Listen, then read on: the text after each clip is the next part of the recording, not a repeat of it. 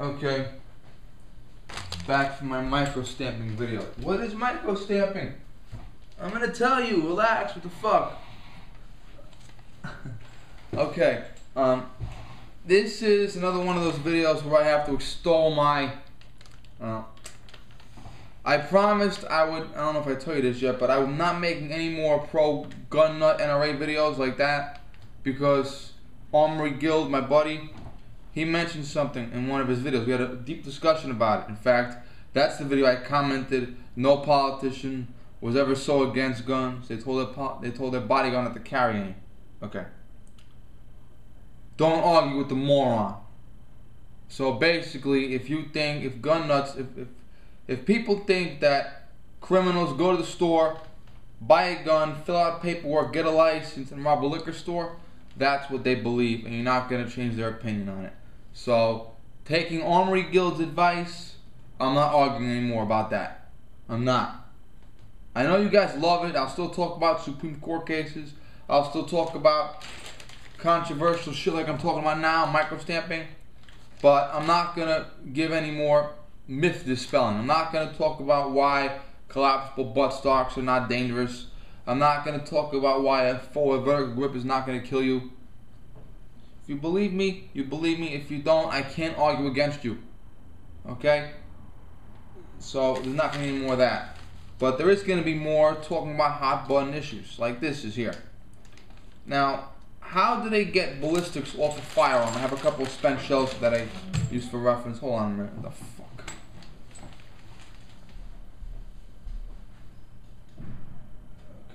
Sorry about that. How do we get ballistics off a gun? Well, first of all, I did take a forensic science class, the basic introduction class. I'm not talking about anything that is confidential. This is all public knowledge. You can watch this on a documentary. Not CSI. Real documentaries. With real people talking about real situations. See that silver thing?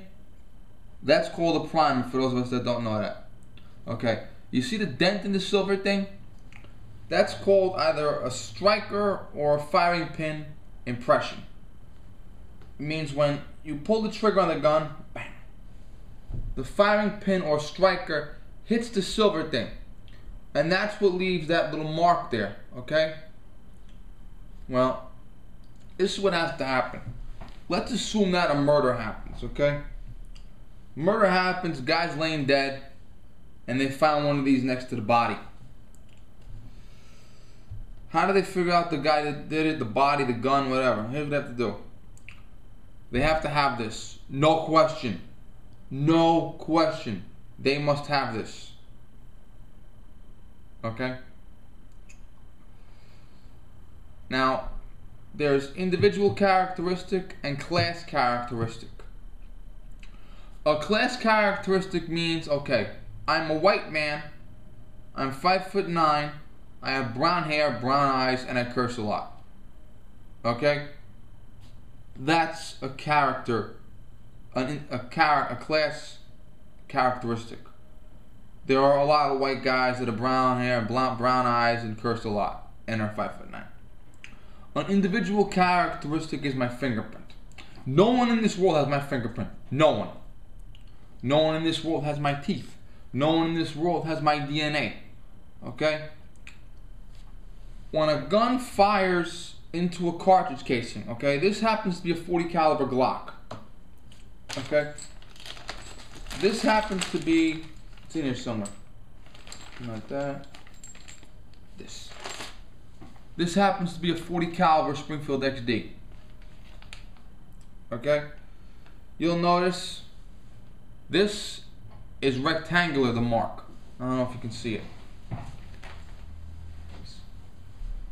Okay. This mark. Oh, forgive me.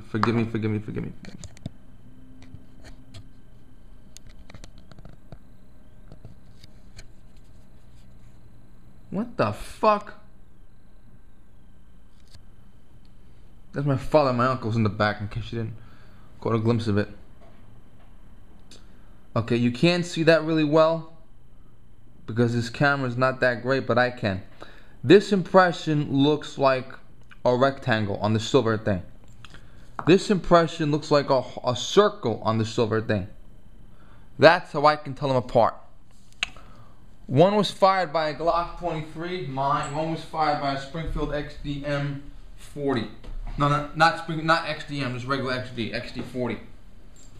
That I borrowed from from the instructor when I got my own guard license since I use it. Okay. Well, the Glock 23, we're going to use that as an example, because that's what gunfire, one of those casings. The Glock 23 is made on an assembly line. Massive machines making massive guns all at the same time. I know. Okay. Yeah. Now, you can tell, a forensic scientist can look at a casing and say, okay, that is a Glock 23. That is a Glock 22. That is a Glock 27. Okay? They can tell because different firing pins, or like this is a Glock 22, this is a Springfield XD40. This is a Sig Sauer P226. Okay? They can tell. They have to have references and to check, but they can tell what a firing pin impression is. Okay, and they can tell this firing pin was made by a Glock 23, this was made by a Springfield XD 9mm, XD40, etc. That's called class characteristic. Okay, you narrow the field. This casing was fired by a Glock 23. Well, that narrows the field. It eliminates Smith & Wessons, it eliminates XDs, it eliminates SIG, it eliminates everything except Glock 23. Now we have the individual characteristic. When a gun is made on a machine, there are little microscopic differences in the firing pin and this and that affect the way the gun fires. Okay?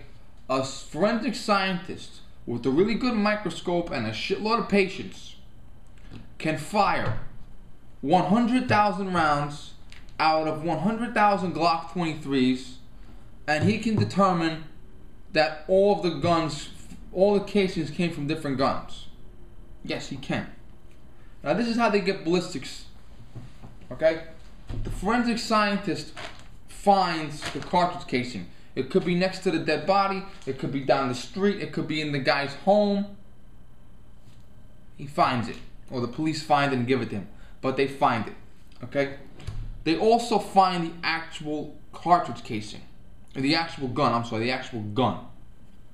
The actual gun, not a gun, the gun. Once they have the actual gun and the actual cartridge casing, this is what they do. The forensic scientist takes a fresh cartridge, fresh round. Okay? He takes the fresh round and he puts the round into the weapon that was found at the crime scene or found in the suspect's possession. And he sticks his arm into a water tank, boom, pulls the trigger, the cartridge comes out, and he takes the cartridge. And he knows for a fact this cartridge was fired by this gun, because he took the gun with his own hand, took the cartridge with his own hand, put it in, pulled the trigger, and he did it all by himself. And in case there's any doubt, he can videotape it like I'm videotaping myself now. He can have a video camera come in there, he can have a judge come in there, he can have a prosecutor come in there, he can have a defense attorney come in there, he can have a police officer come in there, he can even bring the goddamn jury in the court, in the lab and show the jury, this is what I do. Boom. Okay? That is called the standard. Okay? It's called the standard, excuse me, it's called the standard because he fired it in his presence. He knows what it is. Okay? Then there's the casing that was found at the scene of the crime. Excuse me again, I'm getting another one out of here. Okay. Okay? See these? Both fired by my Glock 23. The forensic scientist can take the gun that was found at the suspect's home, fire a casing, take the casing out, take the casing that was found next to the dead body at the scene of the crime, put the two of them together, put them under a microscope, and he can see that they are 100% identical. He can then come into court and testify under oath in front of the judge and the jury. This cartridge and this cartridge were fired by the same gun. The gun that guy had in his house was the murder weapon. And you can see that on any documentary. It's public information. Excuse me. Checking my fucking time. Okay, 10:37. It's public information. Now, we're talking about something called microstamping. Now, microstamping is this. At the factory, they have to have a special machine, which costs money. Nothing's free. And they take this special machine, and they take the gun that has already been made, and they take the firing pin or striker, and you know how the serial number of a gun is written on the barrel, on the frame, on this, on that, on the slide? Okay. They take a special microscopic, hence microstamping, microscopic method, and they write the serial number of the gun on the casing. Yeah. So you would literally be able to look at this under a microscope. It doesn't have it on there. I'm just telling you. You look at this under a microscope, okay? And you would be able to read the serial number of the gun right off the casing. That's what microstamping is. Now this is going to take a few more minutes to debate, so I'm going to skip now, cut, and refilm.